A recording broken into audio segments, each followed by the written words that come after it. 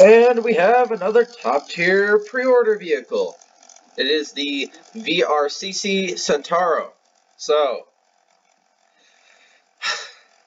I was watching the About Thunder video yesterday, and Olivia in the DMs that About Thunder showed up was saying that since the UF40 MTCA got transferred to a GE Premium, there's likely going to be a Centauro since there's a Spanish decal and blah blah blah.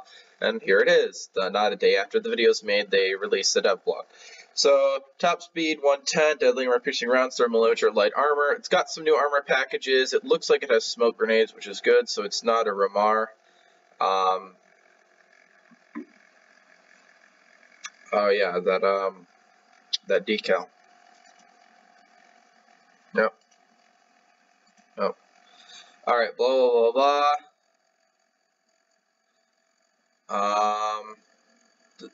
It has DM33. That's it.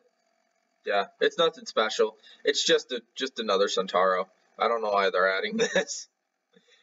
But yeah.